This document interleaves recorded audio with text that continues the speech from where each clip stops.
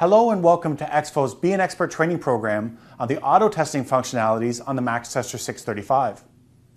Over the years, there's been a huge push to make test equipment that can not only support the latest technologies, but also help technicians become more efficient and more accurate with their testing. What we've done on the MaxTester is created a full suite of automated testing functions aiding technicians to reach these goals. All that's necessary on the user's end is to connect the unit and press a single button. The unit will then run a full suite of tests and then compare the results to pre-programmed thresholds, and they'll get a simple pass or fail. Beginning with the POTS auto test, this test is checking all the dial tone metrics available to ensure that the customer's voice telephone circuit is in perfect health. Once you begin running a test, you'll see that the first check being completed is a current test.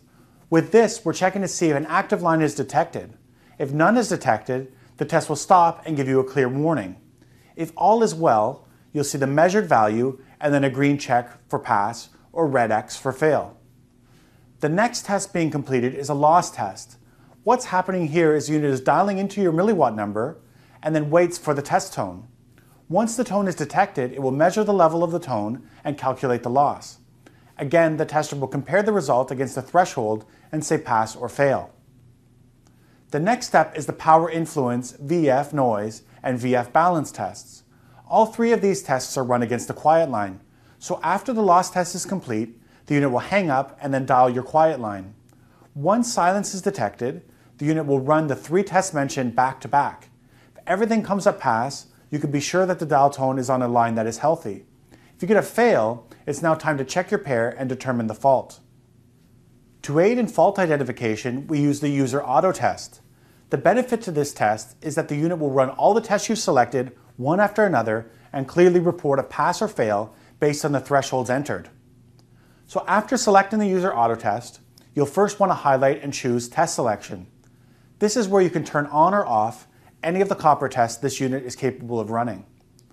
On the left of the screen, you'll see the name of the test, and on the right will let you know if it's enabled or disabled.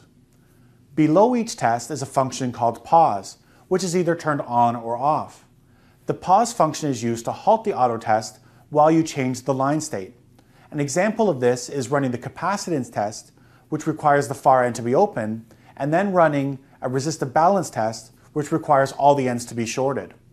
The pause comes into play, so it will halt after the capacitance test is completed and prompt you to change the line status for the next resistive balance test.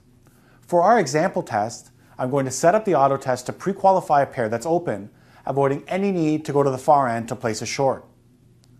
Once we've configured our auto test, we're now ready to go. Now moving to a completed test, we can see pass or fail based on the threshold set within the unit. As the tests are running or completed, you're able to see the results by simply navigating the tabs at the bottom of the screen. The unit will list all the tests even if they've been disabled. Only the tests that were run will actually show a result, so just keep that in mind when you're navigating the unit.